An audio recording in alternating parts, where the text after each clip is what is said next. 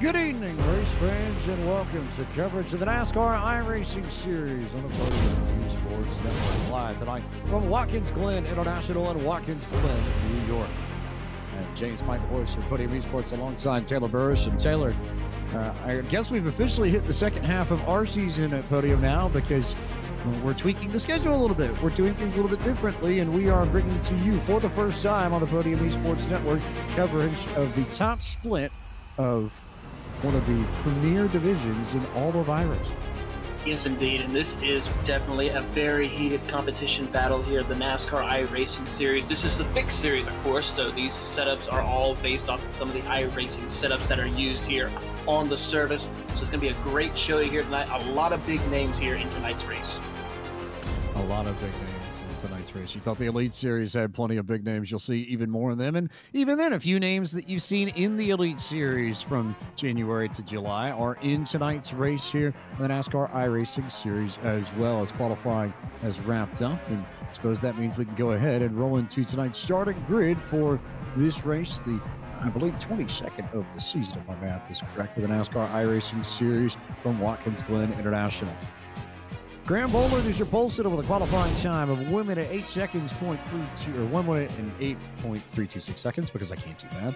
Agustin Canapino will start from the second spot. Third will be Matt Busa, one of the Elite Series drivers from earlier in the year. Sean Peleg will start from the fourth spot. Yusuf Gasly rolls off from fifth. Sixth is the number 4 car, Brian LaPrade. Daniel Falkingham, who was in the final showdown round and was in the hunt at Atlanta, a lap away from the Elite Series championship before Andrew Fayos wrested it away from him.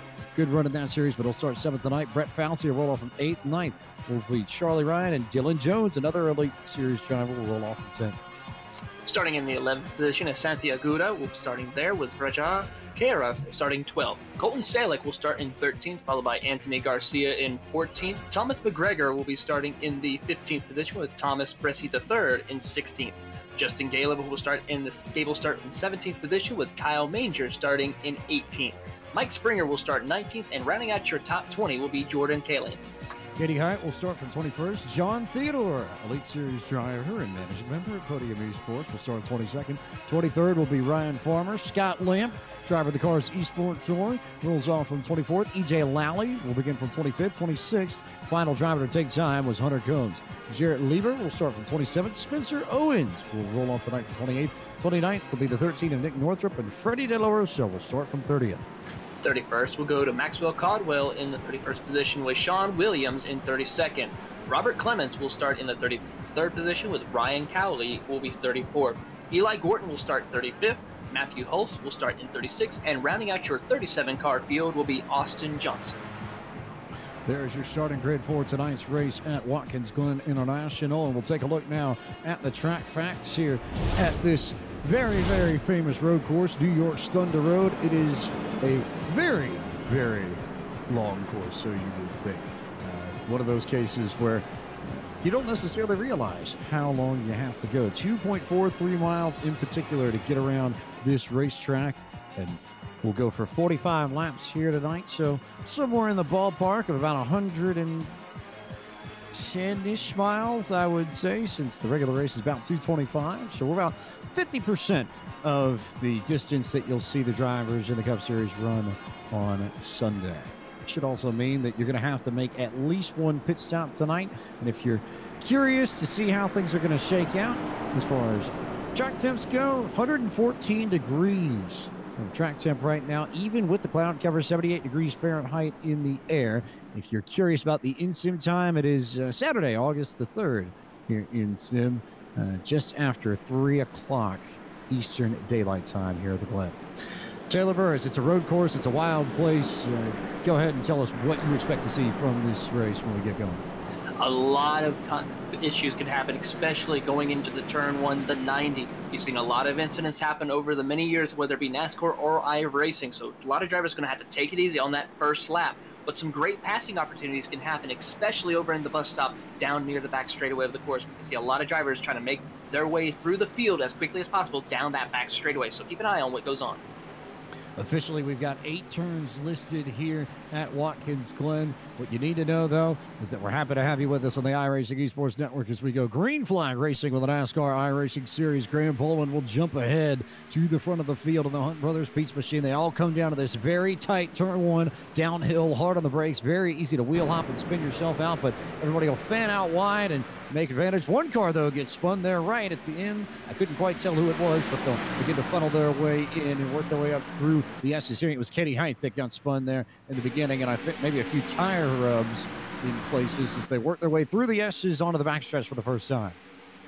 A couple of cars getting loose coming out of the S's. I believe the 24 of Hunter Combs got loose, but was able to get the car under control. He's going to lose a couple of positions, but does a great job of keeping it off the wall. It's down, now head down towards the bus stop chicanes. Doing a great job single file as we see a couple of cars trying to make a pass up ahead, and the 21 and the 8 battle it out as they go through the carousel.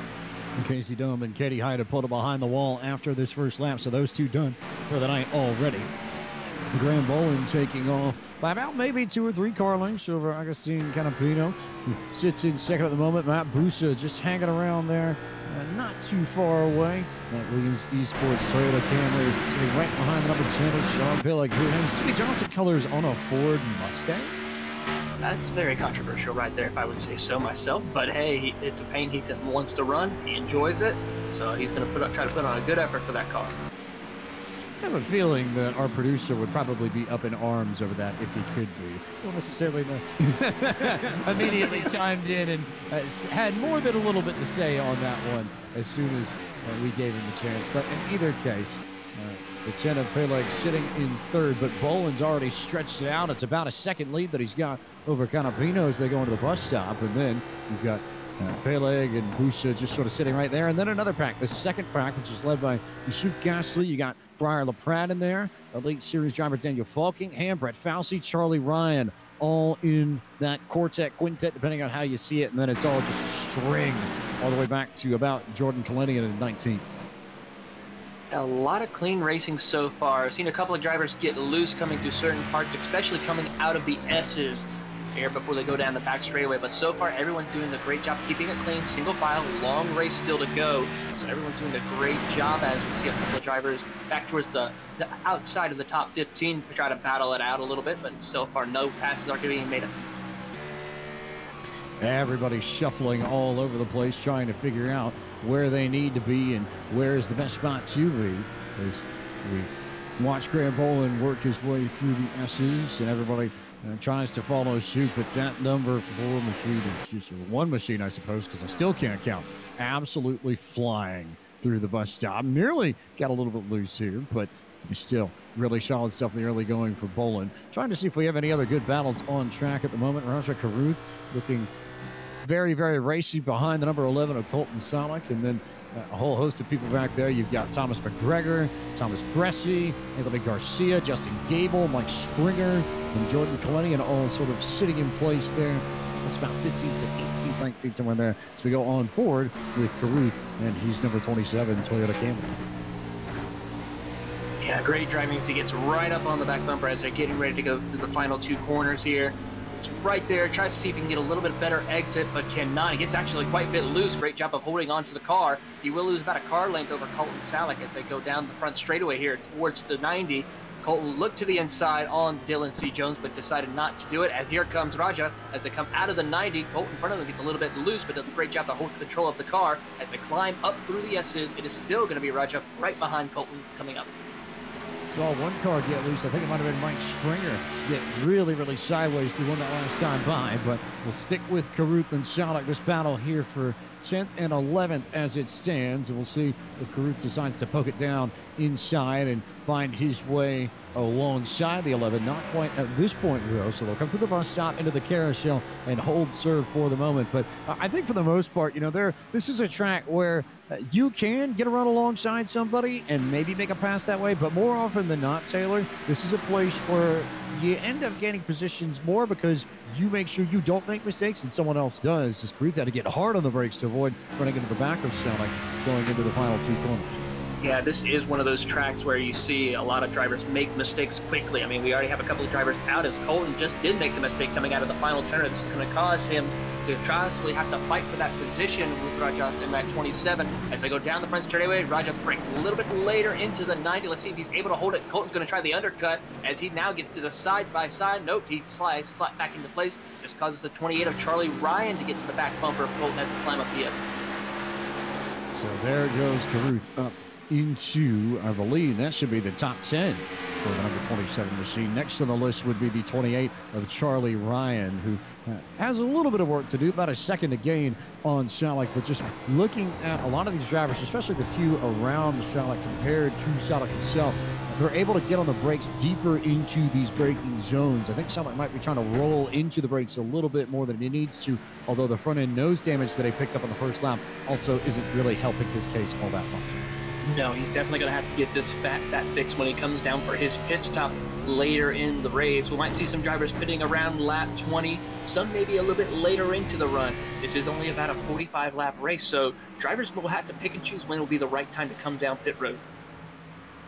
They'll have to sort of piece that together, and I think there are two ways you do this. I think if you're in the back of the field, you're looking at about lap 15 to 20. If you're up towards the front, you stay out as long as you can and run the full 25 to 30 if you can make it and if you can stretch it. So that'll be something that we'll have to watch and pay attention to as these drivers work their way around Watkins Glen International. A little bit of an issue for the number 15 of Jordan Kalin, the 16th position driver. He had a little bit of issues coming out of the final corner, got real loose, and it's going to bring in Mike Springer in that number 23. He's working their way down the front back straightaway right now. And a great job. He could close the gap as they're coming up to the bus stop. See if they make some pass right now. Still decides to follow suit right now, but gets a little bit closer as they go through the carousel. Jordan having a difficult time. He's getting a little bit too loose. Might have to do that damage that he's got to that car. As they come out of the carousel down this short chute until they get to turn 8 and 9, or 7 and 8. 7 and 8, depending on how you work it, but 8 and 9 is usually what we know it as. I think it depends on whether or not you count the bus stop as 1 or 2 turns. Regardless, Kalinian ahead of Springer, and those two have about 4 seconds on the next driver in line behind them, which would be Nick Northrup, as Kalinian got very loose coming out of that final corner. Not quite something that Springer could take advantage of, though. I thought he might be able to get a little bit closer to the number 15, but is it going to happen this time? We'll see what kind of run he gets out of one, though. Better run, though, for that number 23, the Funyuns machine. I don't know if I've ever seen a Funyuns car on iRacing, but here we are. Yeah, trying to run down this number 15 at Kalinian, and the rear end of the 15 all over the place. That's one thing I've noticed, even in this fixed setup race. I have a feeling that it's probably related to the way he's getting into the throttle, the way he's braking in some of these corners. We see Springer now really putting the pressure on the 15. He is. He's now going to take a peek to the inside as they go through this carousel section of the course coming off. He gains quite a bit through there, unlike Jordan, who had a little bit of issues. He gets a little bit loose there to that part of coming out of the corner exit, which is where he is struggling the most as they go down the short chute towards turn 7. Let's see if Jordan's able to keep together through this section as Mike Springer does a great job. Oh, there he is, getting loose coming out of turn 7. Does a great job, I got to say, for keeping control of the car, not putting it into any one of the barriers. It's amazing. We see Kalinian's just right on the edge with the way he's driving this thing. And yet, Springer, for all the options that he has been able to catch the 15 as the 24 machine comes down to pit road. That should be Hunter Combs. Ooh, he had some major issues there going into the carousel. It looked like he had no brakes at all. He just makes a hard impact into the Arco barrier. Yeah, that's I don't think that's how you want to do that here. I mean, no, can you do it that way? But that's not usually all that good. Well, good news from the driver. He did say he was okay, so that's very good to hear. And this is iRacing. There we go. Speaking of, there goes Springer around Kalinian. Kalinian did not get his exit right through the bus stop, and all of a sudden, Springer got to his inside, made it very, very quick work of Kalinian. So Springer will go up into 16th, and that's been a pass that, in fairness, I think has been coming for about the last 2 to 3 laps. It's just a matter of when Springer would find the opening. Battle for P5 right now between Breyer Lebrad and the likes of Yusuf Ghali. As they're going down to turn 1, they're going to try to go side by side, but cannot make it work. Breyer was able to get right up to the inside coming out of turn 8, but could not just put the power down as they go out of there down the front stretch. Up the S as they go. Yusuf doing a great job to keep Breyer right behind him. And Breyer's closing and closing. He's going to definitely try to use the slipstream, try to make a pass. He gets loose, though, coming out of the S's, but saves it. Now he's going to lose about a car length distance between him and Yusuf. Yeah, so he'll lose a car length to Galley. Will make sure he can't get alongside the 20, at least in the bus stop. And that might also bring Brett Fauci into the battle as well. It's the number 3 machine comes up on the rear bumper of LaPrade. And that mistake caused Brett to get right closing into the back bumper of LaPrade as they go down the short chute into turn 7. Let's see what they're able to do as they're going into turn 7. Both drivers are making it through. No one's gained any time on each other yet. Into the final corner of turn 8. Still nose to tail between these 3 drivers. Everybody just sort of hanging out and starting to find a rhythm, or at least as best of a rhythm as you can at Watkins Glen. But this being a road course, it can be difficult, especially if you don't nail your entrance into this corner. Turn 1, probably one of the hardest, if not the hardest corner outright to hit on this circuit, just because of the way everything falls on. It's the only real corner where you have a very dramatic dip going down the hill into the braking zone. Most of these other corners are either relatively flat or uphill in a sense. And it makes it very, very tough to get on the brakes the right way. Well, another driver who had a difficult time getting on the brakes the right way was Freddie De La Rosa. Got real loose coming out of the S's and unable to control it, put it into the Armco barrier. He is down on pit road right now, so unfortunate. It could end his night here tonight.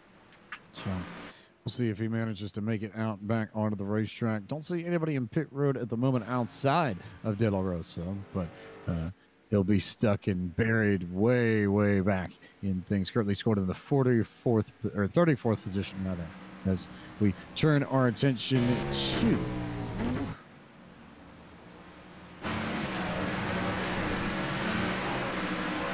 found it. There we go. Thomas Brescia in the 25 machine, who might have a look here to the inside of Charlie Ryan going down into turn 1. He'll get on the brakes, downshift. Won't quite have it, though. Ryan will be able to maintain that spot for the moment, but not before he manages to jump ahead of Brescia and really begin to stretch him out.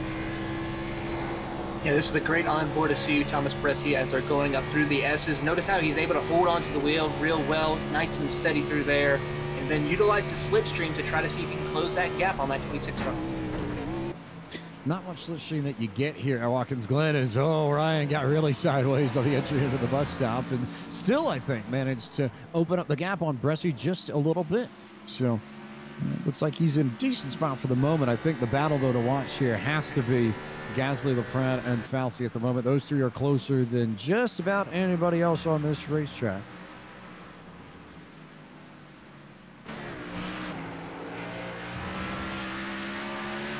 Galley doing a great job to hold off the competition right now in that number 20. Toyota as are going down the front straightaway still, doing a great job of holding off the rest of these 2 other drivers that are behind him. They go down into the 90s. Still no competition as far as for positioning to get the car right where they need as they climb up the S's again. Try to complete another time up here. Hopefully nobody gets loose still. Galley still holding on, hitting those marks, hitting the curbs right where he needs to, so that way he can get a best exit out of the S's. I believe that 4 car got a better run out of there. We can see what he can do as they go down towards bus stop chicane.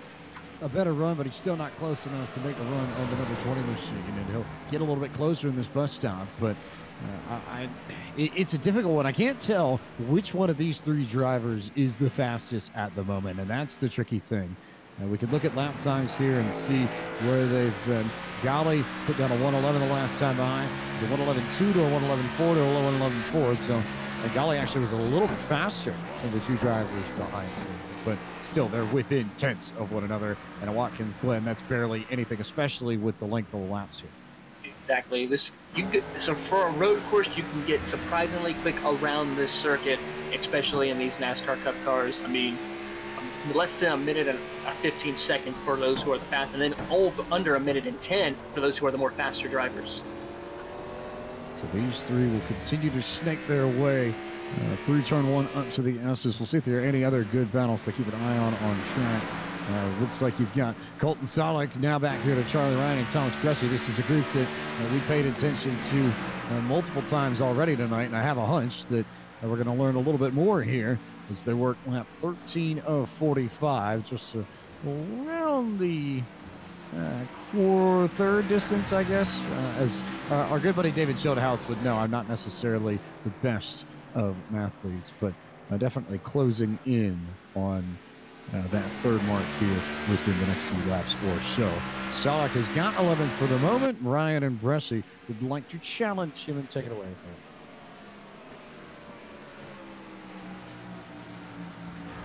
Looks like Breyer was able to find a way to get by Yusuf as they come out of turn 8, doing a great job. Now Brett Fosse is going to try to see if he can do the same as they go down the front straightaway. Here they go. Nose to tail in that number 3 car. He's currently sitting in the 7th, trying to get by the 20 of Yusuf for 6th place. As they go down into the 90 still, Yusuf gets laid into the brake, trying to see if he can close that gap on Breyer LaPrade, but cannot make the deal work as they climb the S's now. Red Fosse lost a little bit of time now, separates a car lane, but now Yusuf gets a little bit loose through the S's as they come out of there. Let's see if Breyer is able to do anything. No, he cannot. He has to back off in order to running in from the back bumper of Yusuf and go down the back straightaway.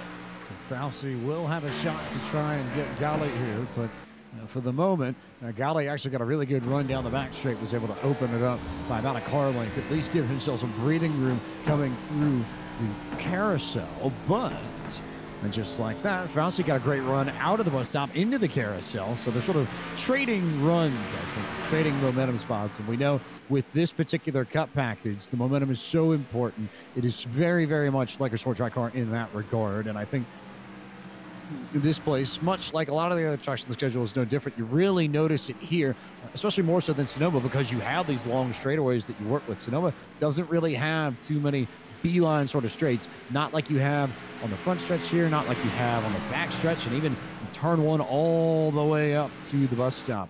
You can really bomb these cars down some of these straights if you set it up right. Yes, indeed, and that's one of the key factors that we'll see a lot of these drivers do, especially in this series, is momentum, trying to utilize the best possible exit they can get in order to be able to gain a position.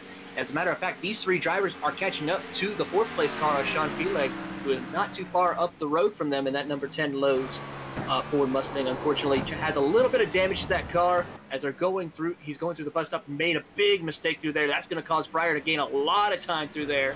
And I believe Sean might have cut the course a little bit, so he had to take a time penalty for that. As they come out of the carousel, Breyer is definitely closing in on that back bumper. Beginning to run down the 10 machine, but he's still got a ways to go. Still has 2 seconds to make up, and when you look at the distance, you can see it there on all onboards. You really see how much work LaPrade has to do. The good thing going for LaPrade, though, I believe, very consistent lap time numbers over the last few. It's been 111, 111, 111, 111, 111, within about maybe 2-3 tenths of a second the last 4 or 5 laps. And that's consistently better. And so, yeah, within 4 tenths of a second over the last 5 laps. They've all been pretty equal times. So, LaPrade, I think, definitely in a really, really good rhythm at the moment. And you can see Feleg beginning to back up to him a little bit as well. Tell you what, Poland has been able to put a major gap, almost a little close to 4 seconds over that 6 car of Canapino, and doing a great job. And Matt Busa is still sitting in that 3rd position, still about some 7 seconds back. So could be a little bit of patience and waiting until the pit stop strategy happens in order to try to see if he can leapfrog the competition during green flag pit stops. Which I think may come here, trying to see if anybody's going to try and start ducking down. But yeah, for the most part, everybody's still out here now. But I think the window is going to start opening up very, very shortly to where you could, in theory, pit and go the rest of the way if you play it right. So something that we'll definitely need to be aware of over the next few laps is Fosse is all over the rear bumper of Gale to try and get away 6th.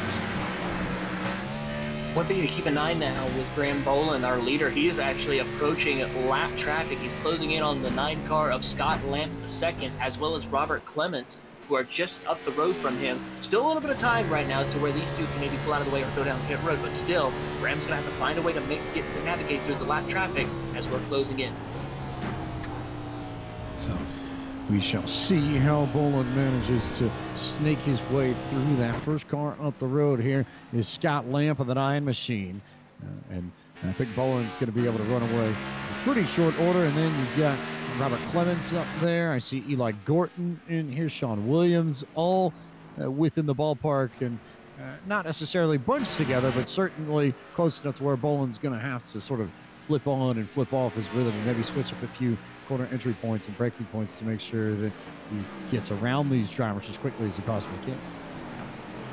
Smart move by the 9 car. He just pulls over on the front straightaway, lets our leader go by, and now just one down and a few more to go, and he should be in the clear for a little bit. So you would think.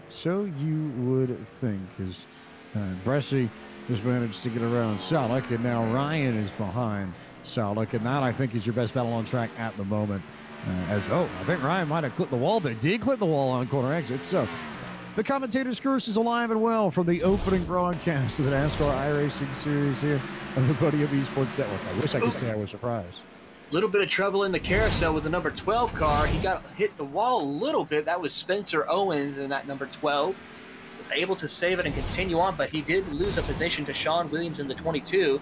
Let's see what he's able to do. He does have a little bit of damage to the rear and the nose of the car. So he is going to be struggling a little bit for grip as they're coming out of turn 7 and into turn 8. Yeah, he just sort of bounced off the wall there. I think he might have gotten loose, might have overdrove the corner exit to spin himself down into that inside retaining wall. So he's going to have to regroup for the damage and sort of kick on and push on as best he can.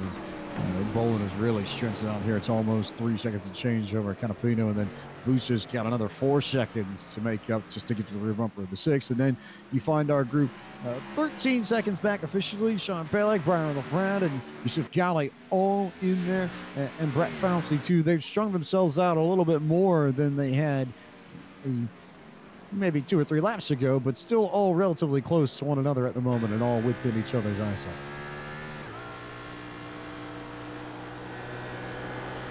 A lot of great battles here today at the Watkins Glen. Still looking around the field, we see Dylan Jones going up against Santiago Aguda as they're going up through the S's. The number 2 car closing into the back number of that 35 and come out of the S's.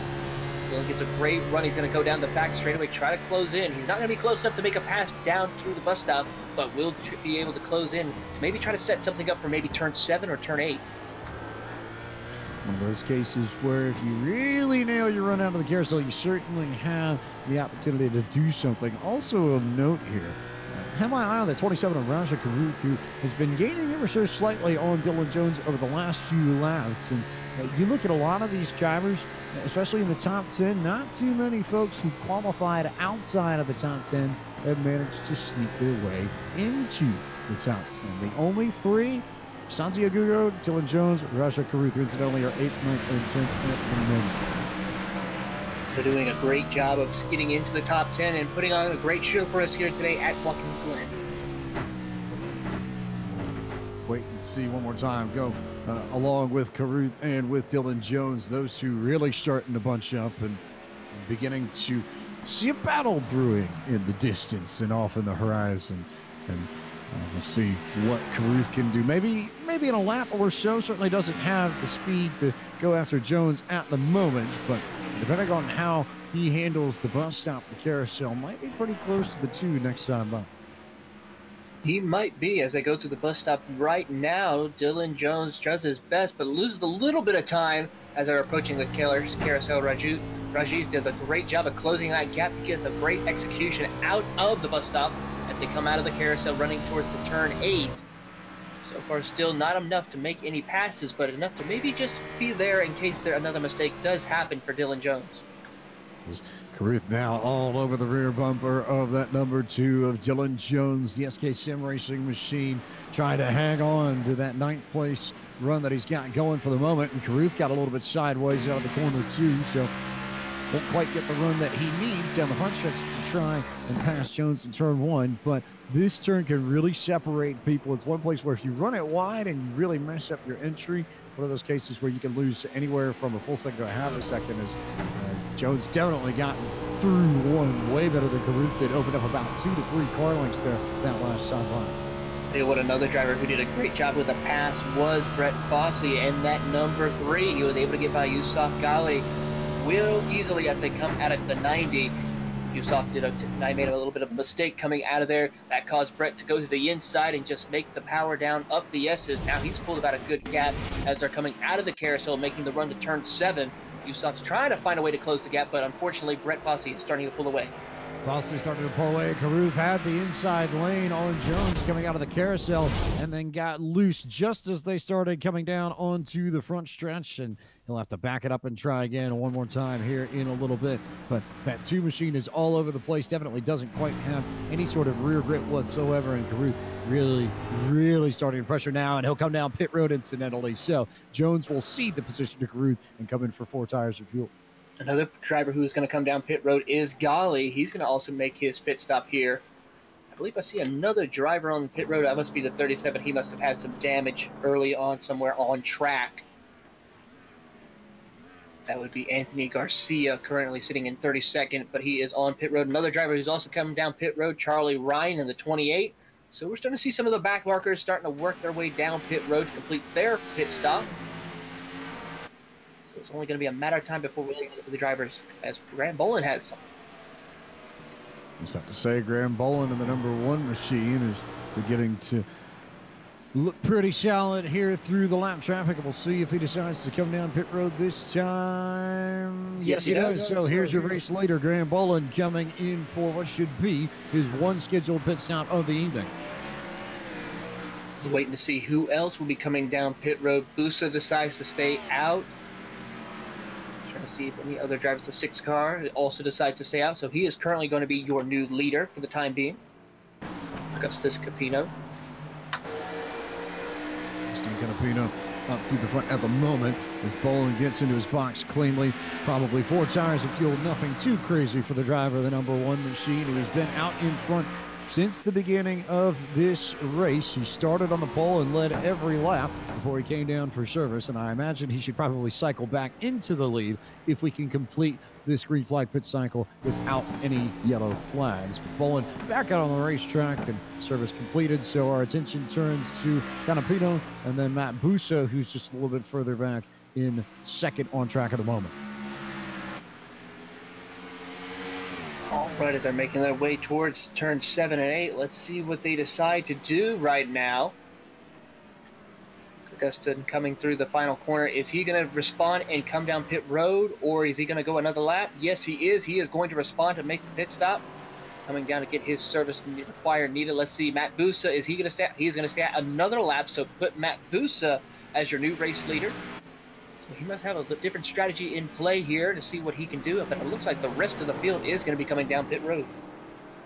So Busa will stay out 1 more lap. He'll come in, coming to lap 25 of 45, and everybody else is going to come in for service now. It seems like Busa might be one of the last drivers to come down on pit road. As I look at this, just trying to see who all has it. It's, I think, Brett Falsey, EJ Lally, Ryan Farmer, Matthew Hulse, Max Caldwell, Sean Williams, Robert Clements, I think, are the only ones who still have yet to pit. Interesting strategy call for some of these drivers, as I think they might be able to, definitely will make it on fuel for here on out, but also just trying to see about how the time will be between the drivers when they come off pit road compared to these other drivers who have pitted early. They have fresh tires, they can be able to get on the track a little bit quicker. But these drivers have these worn tires. That's going to cause them to lose quite a bit of time as Matt Busa is coming towards turn 7 and coming down towards turn 8. Let's see if he's going to come down pit road. Have to believe he will this time. Yes, he is.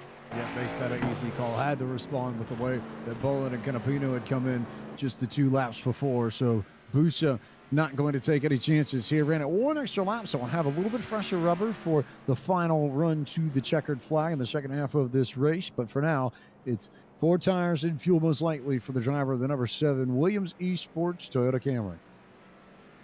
Let's see what he does. Matt Busa finally gets to his stall. Graham Bolin will now come across, and he will be your new race leader again, back to the top of the leaderboard.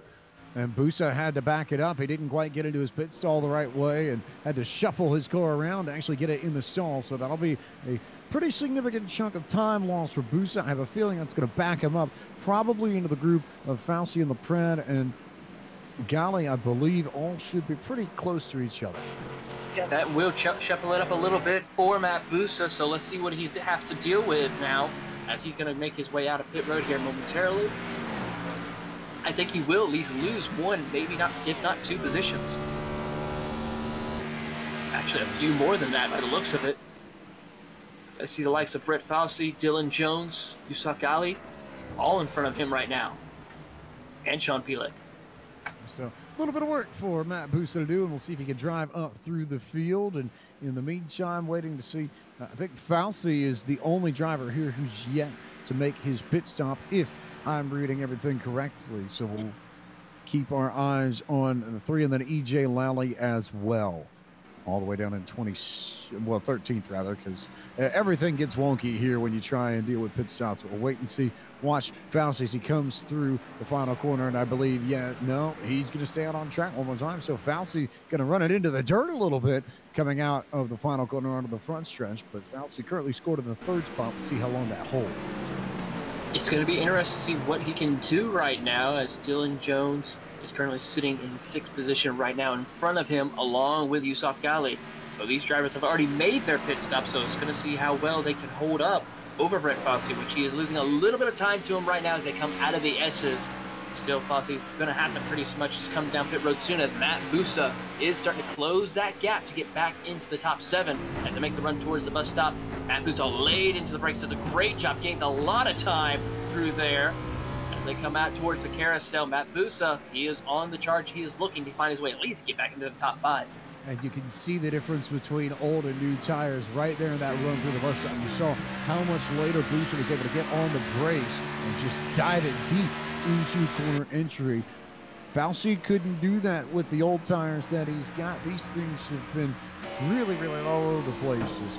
We'll see what the 3 can do. And actually wondering if he might have been out there and through pit stalls. We might just looking at a few technical books here on anything else. I actually think he may have pitted and we just missed it here.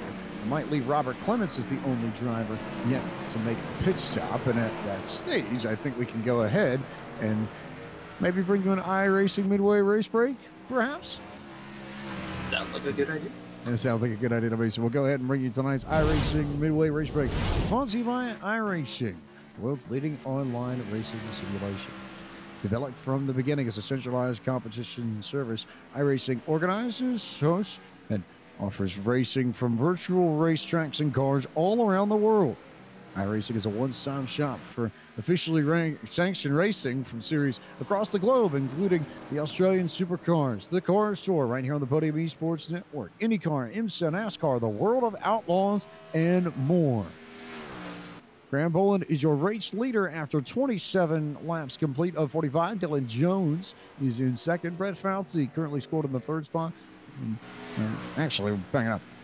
Yeah, we'll back it up because Fauci did finally come down pit road, I think, or lose something. So we'll sort through that and see what happened. But it's Boland, Catapilto to Pratt, and then Sean Pielek currently in 4th. Yusuf Ghali currently sits in the 5th spot. Dylan Jones sits in 6th. 7th is Matt Busa, about to be 6th as he gets around Dylan Jones. He slides back to 7th. Fauci is actually sort of the 8th spot. 9th is Santi Agudo, and Raja Karuth currently sits in 10th. Currently sitting in the 11th position will be Thomas Bressi III, followed by Jarrett Libier in 12th position. Charlie Ryan is currently in 13th with Mike Springer 14th.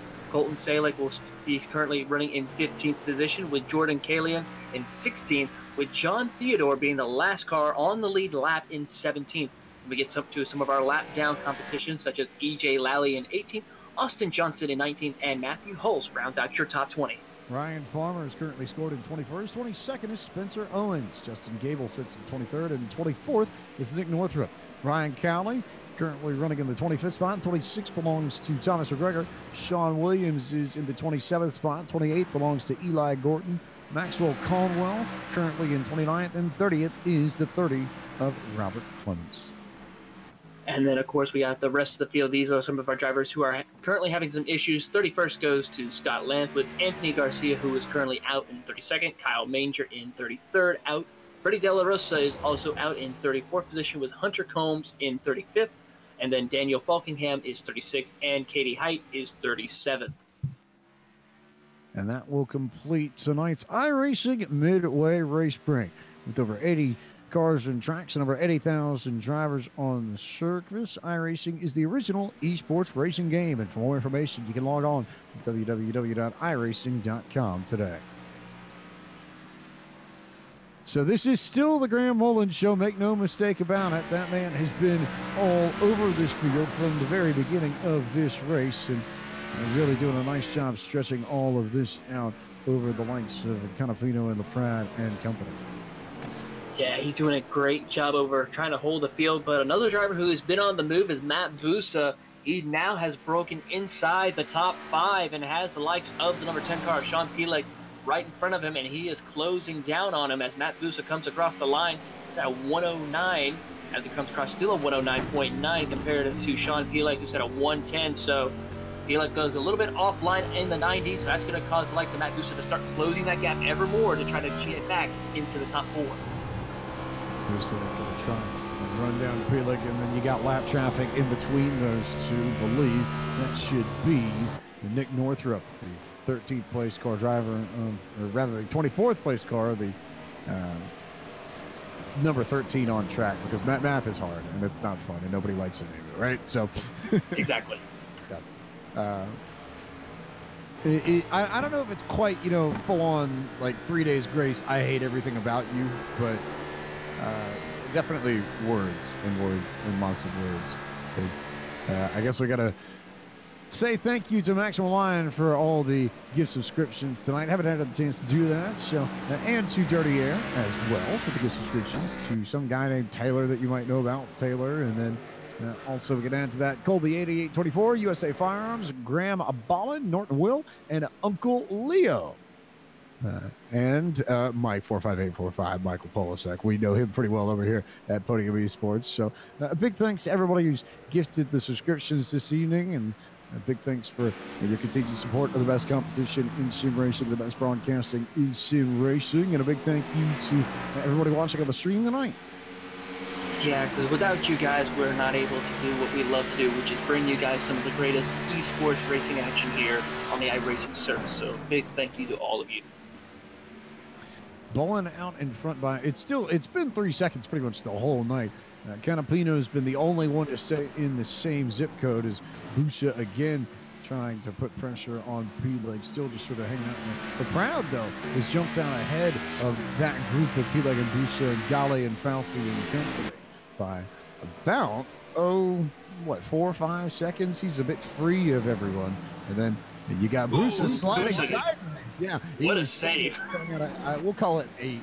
The iRacing says 8. I'll say 9, just because I count the bus stop as 2 corners. So they'll come out of 9 onto the front stretch and down into turn 1 more time. We'll see what sort of time Matt Busa can gain this lap round as they work 32 of 45. Well, he is doing a great job, even with that spin, or that looseness coming out of turn 7. Does a great job of keeping the car and still going to gain time on Sean Pileg as they climb up the S's. Sean trying to hit his mark. Busa hitting a mark for mark as they come out of the S's down this back straightaway towards the bus stop. He's closing in. About a car length separates the 2 drivers now as they go to the bus stop.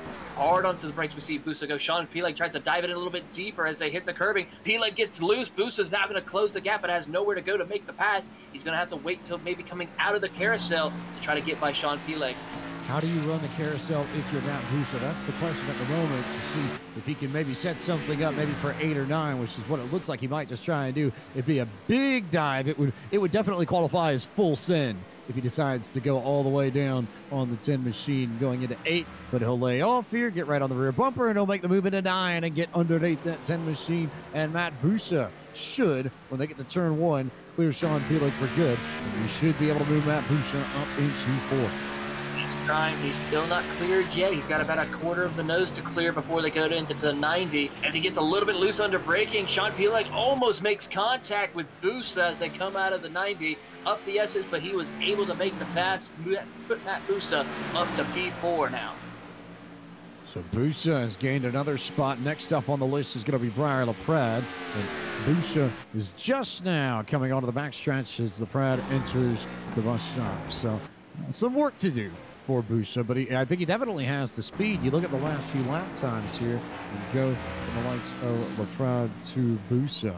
It was a 1:10.4 last time around for the number 7 machine, a 1:11.1 for LaPrade. So Busa's got a full second on LaPrade, and I have a hunch, give it about maybe another 5-6 laps, we might see a battle for 3rd between Busa and Brian. Most definitely. I mean, these 2 drivers have been battling it out for a while. Once they get up Brian's been doing a great job all day long to try to keep that car where it is, keep it clean, and been making some great passes before the pit stop cycles. And Busa, of course, how strong a competitor he is on this circuit anyway. We'll see him closing in to the plaid before this race is over, as he's gained a couple of more a little bit now, as, of course, Graham Boland just on an absolute tear. Boland's checked out. Canapino's definitely brought the gap back. Oh, by what? Maybe 2/10, if that's some of the ballpark of. But 3/10 now. He's gaining a little bit. A little bit, but it's still, he needs more, and definitely needs to really turn on the wick here in the last 10 laps in a way that we haven't really been able to see Canapino do all night long. Maybe he's been saving something and we just don't know, but if he has, it's about now that we need to start seeing it. I'm starting to see it now on the relatives. It's now down to 2.4. Before we were saying it was 2.7, 2.8. So he has found something at least. Let's see what happens when he comes across the line. When he come across is still going to be 2.5, so lost a little bit of time there, but still, compared to when he was in the carousel, he has gained about 2/10 on the leader. 2/10, but still a long way to go. Yeah, still a lot of work to do, I think, as well. Busa will continue to push on and try and catch everybody ahead of him. And I think at this point, it's you got a few battles that are shaping up to the end. You've got Canapino versus Boland for the race win. You've got LaPrade and Busa fighting for third. And then you've got Peleg trying to take care of business with Gali, Fauci, Dylan Jones is there, Santiago and Ranja Caruth. Oh, within about maybe, 10 seconds of one another? I would say about 5 to 10 seconds, yeah, depending on how far you go back, yes. It also depends on if you actually trust my math, which I think most people would know. You should never do math when doing a broadcast. You should know this. Well, you should, no, not that I shouldn't do math, you just shouldn't trust me. That's the thing.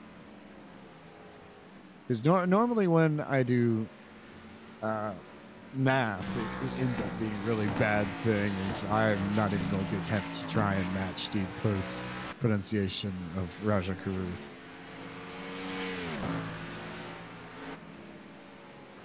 Our producer sips haterade, no surprise there. Wouldn't be the first time.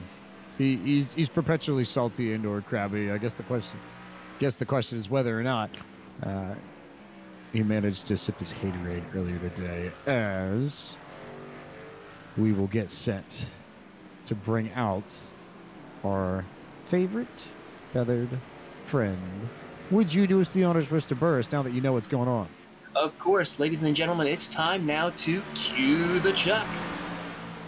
As we bring you tonight's Podium Esports Trivia question, and as always, we remind you of the rules. First and foremost, that employees and contractors of Podium Esports LLC are ineligible to participate.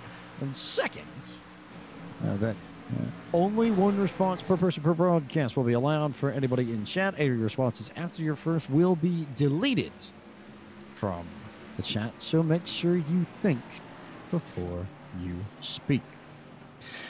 The Finger Lakes region of New York is home to a lot of things. A lot of people love to come up here in the summertime month and not just watch the racing, but go boating on lakes and go have fun with lakes and go do things in the water. But they're not the only ones that use the lake. The U.S. Navy also uses the lakes as well. And tonight's question asks you, what does the U.S. Navy test in the Finger Lakes region of New York? It's a testing ground for a very particular type of naval technology. So give us that answer, and you'll get Chuck's undying love and affection for the evening as the winner of tonight's Podium Esports Trivia question.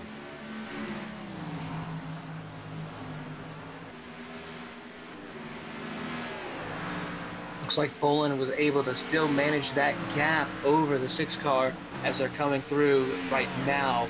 Still no pressure at all. It is still stayed around between the 2.4 and the 2.6 second gap. So really, it is pretty much Graham Boland's race to lose here. But the battle right now is between Fauci and the likes of Gali as they're going through the bus stop. We see Dylan Jones in the background trying to close the gap. They're doing a great job between these two drivers. We're on board now with Fauci as they come out of the carousel. Great driving. Gali gets a little bit loose coming out of there. Gali's just been hanging out in front of Fauci, I think, for a very significant chunk of the evening. Has not really lost too much ground here, but hasn't been able to separate himself from the 3 car at all throughout a vast majority of this race. Well, speaking of the number 3, it looks like Matt Busa has finally gotten by Dreyer Laprade as he is now the new driver in the 3rd position. But it's going to be a tall order for Matt Busa to try to get to 2nd, as he is some 20 seconds at least from Augustus Capino. And still, with not that many laps to go, it's going to be a tall order for him. I think Matt Busa just needs to settle in for that 3rd position, unless something happens. Would be a good points night for Busa if he can manage to pull that off. But Canapino and Bolin are well out in front here. And Canapino's been a little bit faster over the last few laps, but not enough. Again, it's still just sort of hovering at that 2.4, 2.5 second range. It was 2.5 at the stripe the last time by, and with 7 laps to go, if you're Canapino, you have to start clicking off about 2 to 3 tenths every lap just to get to Bolin. As no surprise, Mert Chicken is the man who comes away with the win in tonight's Chuck It Up trivia question. Sonar technology is what is tested in the Finger Lakes region of New York. So if you like sound waves, and you like sound waves, then we get your sound waves for you. And Chuck the Duck will give his undying love and affection to Mert Chicken, tonight's winner of the Chuck the Duck trivia question here on the Podium Esports Network. So big congratulations to Mert Chicken. Thank you to everyone for participating.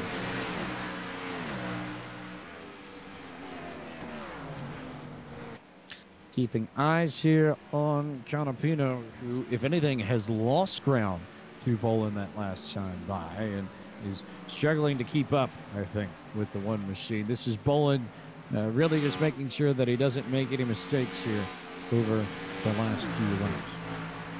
Let's give a little love to some of the drivers who are towards the back of the pack. There's a battle going on for the 22nd position. That's between Justin Gable and Nick Northrup as they came out of the carousel coming towards turn 8, 7, and 8 right now. Nick Northrup doing a great job of trying to keep the car on track. He is a lap down as we see Gable go a little bit almost offline into the grass. He's been trying to battle with the 29 of Ryan Farmer, who's in 21st. As Ryan gets a little bit loose coming out of turn 8, that's going to cause Justin to maybe close the gap just a little bit as Nick looks to the inside, but nowhere near to make a pass. So he has to follow back in line as go down into turn 1. Nick got way loose coming out of 9 that last time by, and to go down to the inside of the racetrack just to save that number 13 machine. So Gable is going to be able to hang on to the spot for the moment and make sure that he will continue to run in 22nd as Northrop will try and regroup. And incidentally, right behind these two is that battle that we've been talking about for a good chunk of this evening between Galley and Falsey. Yeah, they're coming up on these guys for the battling for the 21st position as these two are going to the bus stop right now. Falsey trying to find a way to sneak a peek to the inside, but he's not close enough. He gets right now on the back bumper as he makes a great exit out of the bus stop. Through the carousel they go, still hugging that inside line as best he can to get the best run off. Falsey trying to find a way to sneak a peek as they make the run down turn 7. Falsey's still not close enough. He's going to wait patiently as they go through turn 7. Let's see if Galley tries to make a mistake. He does not. I'll get a little bit onto the barrier, or the curbing right there, but does a great job to keep it on track as they come out of turn 8. Both of them get a little bit loose. I think Galley got a little bit looser than Falsey did. So Falsey's going to try to take a peek as they go down the front straightaway. Going to follow suit now as that battle up there for the 21st position. Justin Gable's going to get that position as they almost go 3 wide up through the S's. Makes twice up, and Northrop gains another position as well. Biggest loser, Ryan Farmer. Yeah, Farmer was the one who was just sort of stuck in the middle there, couldn't really go anywhere, and all of a sudden, he's got a mirror full of Galley and Falsey, who both managed to slip around the outside, but definitely think that cost them a little bit of time as they clear Farmer and get back to their own battle, at least for a little bit. But you've got Gable and Northrop right ahead of Galley and Falsey, and I have a feeling that this battle for the 21st position, or 22nd position rather, might end up getting in the way of the battle that we have for 6 as Falsey clears Galley in the carousel and takes over the spot. It's like Galley just went a little bit too high into the carousel, causing Falsey to make the pass on the inside, and he is now pulled about a 2-car length advantage as they come out of turn 7, making the run to turn 8. I see Galley's losing a lot of time right now. It's probably now down over 3 or 4 car lengths separating the two. all of a sudden, Fauci with the speed here, he shot away from Gali out like he was a cannonball and has managed to gap that number 20 machine by just about a second, almost a second and a half already. And it was only, what, about half a lap ago that he managed to get around the 20 machine. So Fauci turning on the wick here in the final few laps. And not too far behind him of Gali either is Dylan Jones, about a second or so behind him as well. Just see if we can find what Sean Peleg is up to and see if we can watch him go after Briar LaPrade in the number 4 machine. LaPrade with a little bit of damage to the right front of his Toyota Camry, sort of twitching around all over the place. And Peleg's been just trying to claw back from his pit stop and get around LaPrade the whole race, or at least the whole second half of this race. And here we are coming up on 3 laps to go. He's going to have a shot at the 4 machine to get the 4 spot away from Briar.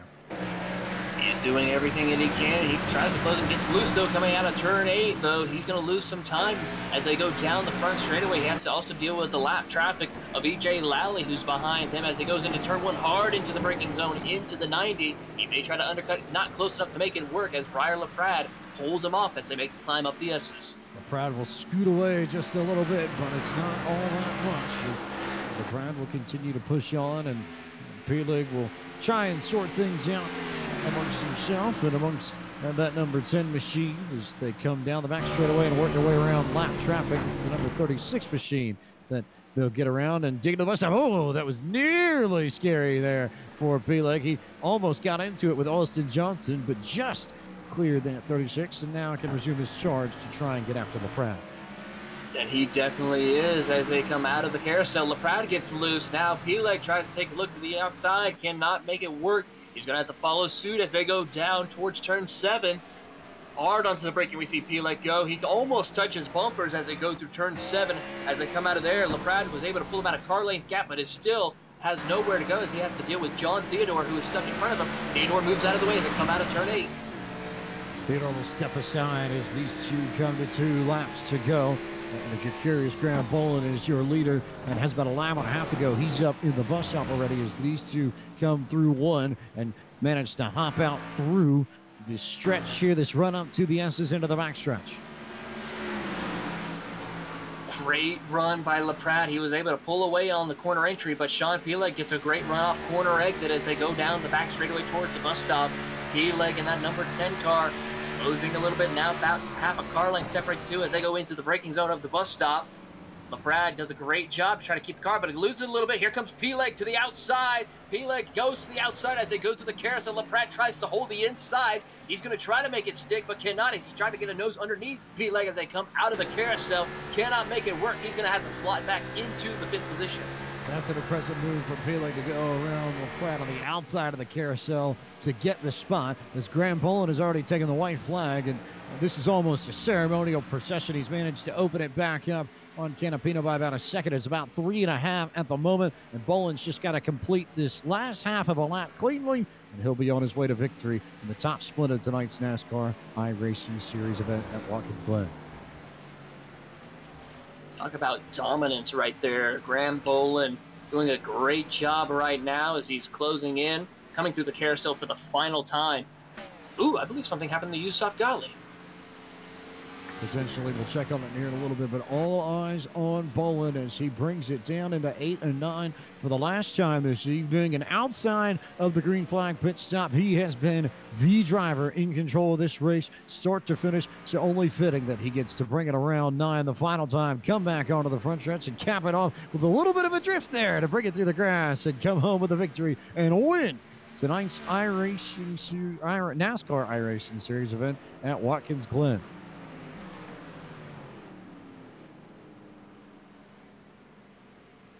Waiting to see the rest of the field makes their way through.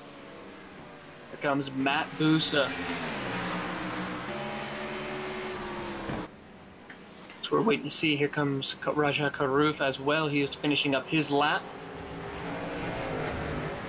Fauci as well. Dylan Jones, another great run for him here tonight. Waiting and seeing how Karuf is going to bounce as he nearly gets into it with Mike Springer, who nearly got into the inside Armco barrier there. But Caruth and Liebert and Springer all racing. This is for 11th, 12th, and 13th on the racetrack as Caruth picked up some damage midway through that final run, and we shall see how they do it. Oh, Caruth, I think, got sent.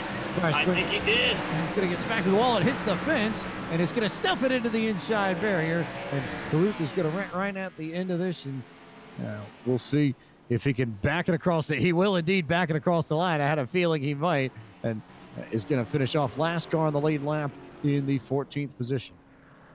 Unfortunate, but a great race. Unfortunate for Raja, but overall, there was some great racing here on the track. Yeah, definitely, without question. No question that Springer got into the back of Caruth, and Caruth tried to save it and then couldn't, and looped it, and just caught some of the tires there on the outside of the tire barrier. So, we'll go ahead and take a look at your full field rundown and tell you where your favorite driver finished as Grant Bowen burns it down over in turn 1, as drivers tend to do here at the Glen.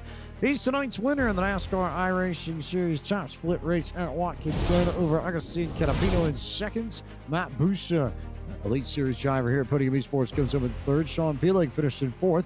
Briar LaPrade finished in the fifth spot. Brett Fauci took sixth at the end of the night. Dylan Jones, Elite Series driver, finished in seventh. Eighth was the 35 of Santiago. Thomas Bresci finished in the ninth position, and Charlie Ryan rounded out the top 10. Coming home in 11th position will be Jarrett Libier, followed by Mike Springer in 12th. Colton Salek will finish in 13th position, with Rajat Karaf will round out your lead lap cars in 14th. Jordan Kalin will come home in 15th, one lap down, followed by Matthew Holson 16th, with the likes of Austin Johnson in 17th. EJ Lally will come home 18th, with John Theodore 19th, and Justin Gable rounding out your top 20. 21st was Nick Northrup. Thomas McGregor finished in 22nd. All these cars one lap down. 23rd was Ryan Farmer, and Ryan Cowley was 24th. Spencer Owens finished in the 25th spot. 26th belongs to Sean Williams. Yusuf Cowley had issues right at the end and finishes in the 27th spot. Maxwell Caldwell finished in 28th. 29th was Robert Clements, and Eli Gorton in the 33 finished in 30th. 31st goes to Scott Lamp, and the rest of the field did not finish the race. Anthony Garcia will come home 32nd, Kyle Manger 33rd, Freddie De La Rosa will come home 34th, with Hunter Combs 35th. Daniel Falkingham will come home 36th, another Podium Esports driver, and Katie Height will round out your 37th in car field.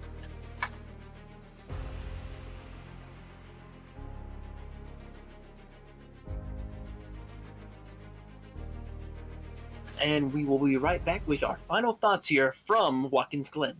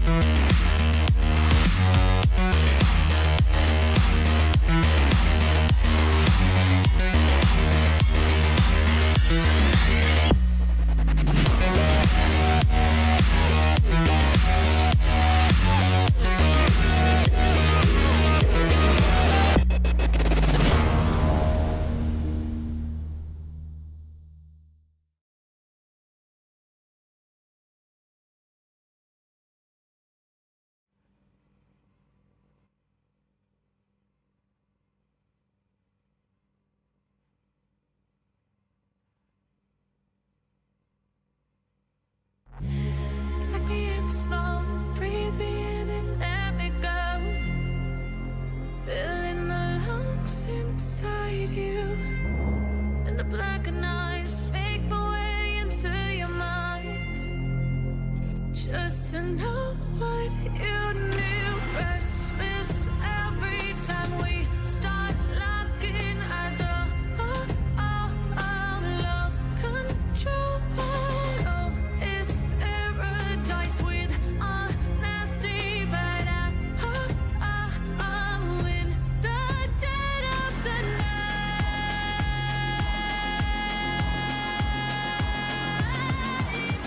Let the darkness take control.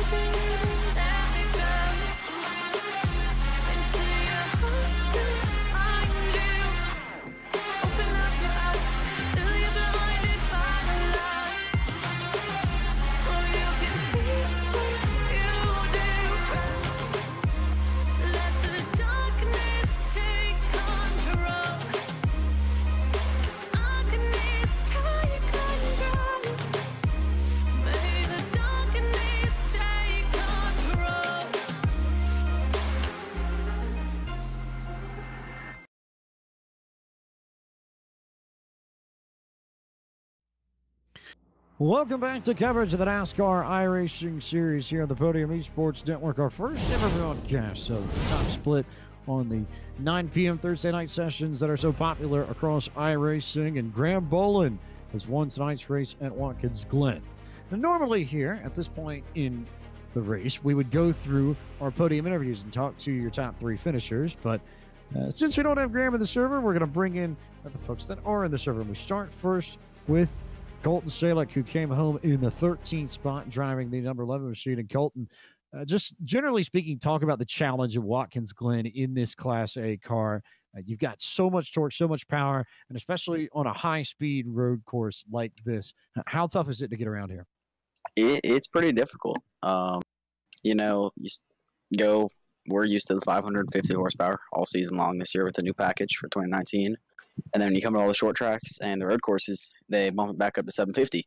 So we have to deal with getting used to putting power down. Now we actually have to be smooth on the throttle, as well as, elevation change going up through the S's, the high curbs and the bus stops that got me a couple times throughout the night. And, a bunch of new aspects that we're not really used to, but, gotta learn and fight through it and just know that everyone else is dealing with it and, go on. I think if my memory serves me correctly, you got caught up in that lap 1 incident where I think Katie Height got turned along with somebody else and you ended up with some front end damage. Did that hinder you a lot tonight? Did you notice it down the straights, or was it just sort of I think that was a separate incident. I got the front end damage going down into turn 1. I tried to tuck down to the inside of I think Santi in the 35, and I missed my braking point. Had to tuck back in and got into the back of him. And for like 5 or 6 laps, no big deal, just, trying to nurse it, get used to it. Power was mostly there. I couldn't really notice. I was never able to, check RPM or check anything like that. But about on like lap 8 or 9, I started noticing my temps were in the red. So I had to basically nurse the motor for the entire race, running in 4th gear in places I should be in third where I should be in 2nd, kind of just keep an eye on the temps all race, which, didn't make the challenging track any easier for me. But, I feel like we settled with a pretty all right finish tonight. An all right finish in a completely different prospect next week at Michigan. You excited? You have a sense of what you should expect from there, especially since it'll be the 2nd time in the summer we've gone there with the new package. Yes, Michigan, I am beyond excited for. It always generates good, 4 wide for the lead at some points, like just completely, nuts. But we're usually pretty good there. Usually we're given a loose car in the fixed setup, so it takes kind of a little bit more of a driver than most of the other tracks. It's kind of a driver's track this year, and I'm excited to get there and have some pack racing, but also some long green flag runs and get back to just turning left. You're good with this road course stuff for another year. Colton, before we let you go, as always here on the Podium Esports Network, take a moment to send your thank yous to sponsors, shout outs to friends and family, and let everyone know who makes it happen for you. Everyone at Impulse Racing, Andrew Payne, Dylan Simmons, all those guys. Tanner Talarico with Talarico Signs and Designs. Tanner's a big help, just from straight up driving and overall from, building paints and making my cars always look good. Again, thank DJ Lyon for the help. Everyone that, kind of helped support me and teach me, help me move up in the ranks. Well, Colton, you survived, so credit to you on that. Thanks for taking some time up here in the booth here on the Podium broadcast to speak to us, and figure we might have a chance to see you next week in Michigan. Yep, hopefully. All right, thank you, guys. There's Colton Salek, your, I believe, 13th place finisher. And at this stage, we welcome the 45 of you who came in off of a certain John Theodore's stream. As Theodore, maybe not necessarily the happiest of races for him, got a lot of damage early on, but we do have John Theodore here with us to talk about what happened during the race post-race, and he is with Taylor Burris. Yes, indeed. Here with John Theodore, finishing in 19th here today. John, it seemed like it was a little bit of a tough race, but you were managed to get through and finish the race. How does the car feel for you? It feels good. I love driving these big stock cars at these road course tracks. I'm not particularly good at it, but they're a lot of fun to drive. Definitely disappointed to lose those 3 spots on the final couple corners there, but that's how it goes sometimes. Still a lot of fun, and I'll mark this one down as improvement for me on the road courses. Good to hear. Always good to improve upon it when you come back to a road course. Now, as we get ready for Michigan, we're coming back to that for the second time this year. How do you plan on surviving that race as far as with how the package works? It's definitely going to be a battle of survival. Michigan almost drives like the way it drives kind of reminds me of like really old school Daytona races, like back in the 90s where handling actually mattered at Daytona and stuff like that. So, the draft's going to be important. It's just, going to be all about trying to survive in that big pack. Restarts are going to be really dangerous. Just keep the fenders on it so that the thing's sleek and aerodynamic, and hope we get some long runs and can play some pit strategy and try to get things to go our way. Very good, and we look forward to seeing you there at the next race. And before you go, John, is there anyone you would like to thank here? Definitely thank all my Twitch viewers. You guys are awesome. It gets a little crowded in the car when we got like 70 or 80 folks in there and there's only one seat, but somehow we managed to make it work. And also, obviously, big shout out to Corey Bush, who I'm very proud and happy to carry her colors on the car as she's running for Congress out there and looking to put a dent in the political corruption that plagues our political system. Very good. Well, we look forward to seeing you at the next round, John, and congratulations again for finishing the race. Hey, thank you, man. Appreciate you. Have a good one. That was John Theodore finishing in the 19th position here at Watkins Glen. And I suppose at this point, we can't do Schildhouse's House of Final Thoughts, but can we do Burris's Burrow of Final Thoughts, perhaps? I figure that works, right? Yeah, we can go with that for right now. Let's see what we can do. Final thoughts for today's race. I mean, you got to go with what Graham Boland was able to do. Just a dominating performance. Definitely knew how to work this car with this package here coming to Watkins Glen. Some drivers thought it was a good idea for running this race as far as how the package worked for them. I saw some drivers who were not too happy with how the package worked here for this track. So I'm pretty sure some drivers are going to go back to the drawing board as far as finding ways to try to find better lines in these fixed setups. And then, of course, a lot of drivers felt very comfortable and did very good jobs with their improvement of this race. I mean, we've seen some drivers starting way back outside the top 20 and work their way almost into the top 10. So great drive for some of these drivers. And I'm pretty sure they're looking forward to the next time we go to road course racing later in the season at Charlotte. Yeah, wild to think that we're not terribly far away from another road course race here. Maybe about call it 2 months-ish if you want to do the math. But for the most part, we got a little bit of time to settle into oval racing for a bit. And some interesting tracks coming up over the next few weeks. You got Michigan, Bristol, Darlington, Indianapolis, all on the horizon, and all definitely tracks that the drivers will need to watch out for. Remind you, though, before we go here, 2 things of note. First and foremost, if you like what you've seen on the Podium Esports broadcast of this top split of the NASCAR iRacing Series, you'll have more of us on Sunday night, 8:30 p.m. Eastern. Tune in here for the season opener for the Podium Esports Oval Series, which will head to Charlotte Motor Speedway. We'll be racing the Class B and Class C cars and trucks on the same track at the same time. Multi-class oval racing, which I think will be a first in any sort of league here on iRacing in a long, long time that's had any sort of broadcast like this. So should be a treat to see how the trucks and the Xfinity cars come together. And we'll see the action from Charlotte Motor Speedway this Sunday night, August 4th at 8:30 p.m. Eastern. That will just about do it for us here on the Podium Esports Network. We're going to head over to Sprinklesaurus' channel for our post-broadcast raid here in just a moment. While playing Minecraft, no surprise.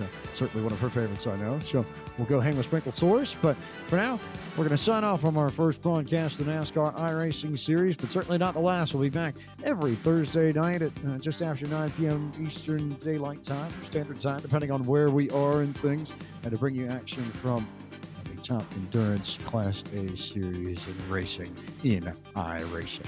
For all of us at Podium Esports, for DJ Lyon and Gary Sexton, for John Theodore, for my partner in the booth, Mr. Taylor Bush, and our producer, Cisco Scaramuza, I am James Frank. Thank you so much for watching tonight's broadcast of the NASCAR iRacing Series on Podium, and we look forward to seeing you all on Sunday night for the season opener of the Oval Series from Charlotte.